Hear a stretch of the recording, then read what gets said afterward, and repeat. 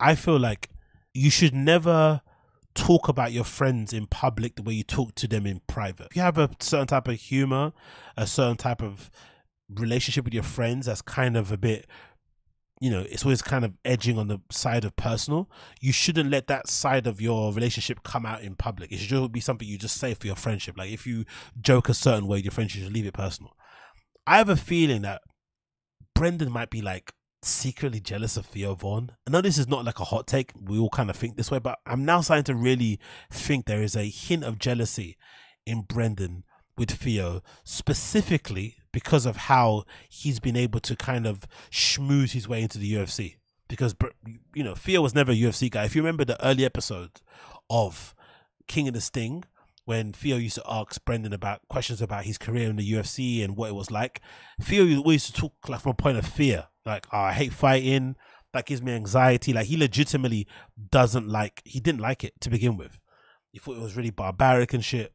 So the fact that Theo has now got into the good graces of the UFC and has now become a fan of the UFC, a friend of the UFC. Dana loves him. The organization fucking clearly loves him because they got him all over the content, and he's always at the fucking shows, and his tweets always go up on screen and shit. I think that kind of irks Brendan because he knows Theo never liked the thing, and now he's now doing the thing that he's doing better than him, because this clip is giving big hater energy. This is supreme level of hater energy, in my personal opinion. I don't know if you guys agree, but I think this is strong hater energy. So again, big up the person for finding a kid subreddit for uploading this, but Brendan is really jealous of fucking Theo. Super jealous of him. If you look at Schultz, 4 years ago, he never had an MMA. He never talked MMA. Didn't have an MMA guy on. Yeah. Now he has, the guys on. Chrissy D. You got freaking. Even Theo started having MMA guys on. I think it's because of you, dude. You say Rogan, but I'm pretty sure it's because of you. You're the actual MMA guy. You were actually in MMA. Yeah. Theo for sure. Obviously, me and Theo are very close, so Theo got into MMA. Theo's posts, man, just still drive me nuts. This is Twitter things? Yeah. You see, yeah. Here's a quick one. This is a little weird. I don't know. If that's my friend and they're doing well, I'm not going to speak to you like that. Speak about you like that in public. Maybe in private, I might say that. Oh my God, man, your tweets are so cringe. Look at you fucking sucking Dana's dick or something, right? As like a joke in person. But I'm not going to let that be known in public because it comes across like you're hating. Because we don't know the relationship. We don't know how you guys joke. We don't hear Theo talk about you that way.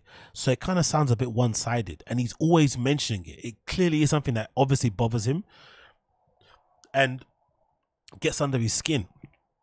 But a part of me, I think someone mentioned here, I think Crash did it, right? Yeah.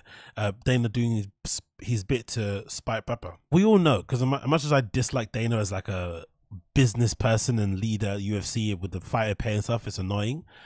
But aside from that, we all know Dana is a fucking spiteful person, right? We all know he's a petty person.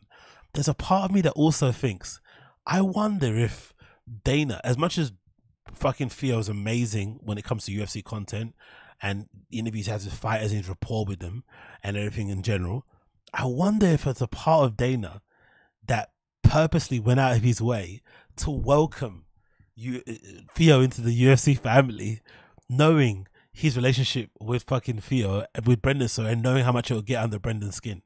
I wonder if this was like a masterful 4D chess move from fucking Dana to get under Brendan's skin by embracing Theo with open fucking arms, open door policy. Anyone from our roster you want to interview, you can. Changing room footage, go in and get it. I mean, your tweets always go up on the fucking big screen. You always get good seats. You don't even have to ask. I'm sure Theo's to a point now, he doesn't need Rogan to get tickets anymore. He gets tickets directly from them, bro. Do you know what I mean? Like, that's how in he's in. I wonder if Dana just knew that and purposely like, come on, Theo, we like you. Because he knows that it's going to get under Brendan's skin. Because Brendan is like, it really bothers Brendan that Theo is part of the UFC like that. And it's weird to me. I find it odd because you never really hear him celebrating, Theo's wins the way he probably should as a friend. He's always coming across a little bit jealous. Or why is it him? Because he doesn't really fucking care about the sport, blah, blah, blah. I mean, I don't know, man. I don't know. I got a feeling Dana might have done this on purpose. So as much as Theo's doing well and he's done it himself through his hard work and blah, blah, blah, I also got a feeling Dana kind of noticed a good opportunity to just, you know, put another number up on the scoreboard against Brendan. Because, you know, let's be fair as well to Dana. Dana's got every reason to hate Brendan, especially if, you know, if what he said about them being fucking, you know, Eskimo brothers was true. He essentially outed Dana yeah, during their beef and shit. So Dana's got every reason to hate him. So maybe he's like, look, I'm going to kill you forever, but I'm going to do it subtly. And one of the ways to do it, I'm going to embrace all your friends, but not you. Because I've got a feeling Dana's this petty. I've got a feeling if Theo and Brendan ever went to a UFC fight night together, a live UFC event, I've got a feeling Dana would be the type to legitimately get Brendan escorted from that arena in front of everybody with Theo and leave Theo there. I'm sure Dana's that kind of person. He's that petty. He's that vindictive. He would legitimately let them both walk in, sit down, take their pictures, and get a security to escort Brendan out of the building. I swear to God he would. I swear.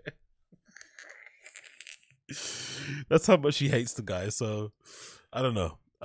Brendan is, I don't know. I get the feeling Brendan's jealous of Theo, though, which is really lame to see, to be fair, because the guy had every opportunity to be a successful, you know, MMA, UFC commentator guy, whatever, talking head, and he kind of fucked it really himself. So he has no one else to blame if now the whole content game and the whole, you know, thing around that has changed now, and people just want different types of things. They don't really care about having insights from maybe former fighters if they're not charismatic, don't have an interesting point of view. It's kind of changed. That's why maybe the Theo thing makes sense, because Theo, when he's speaking to his fighters, he kind of disarms them because of how funny he is, how chill he is. He doesn't really know much about the sport, so they can actually have real conversations. So, you know, Brendan can't have those conversations because, you know, man's a bit redacted. So it is what it is.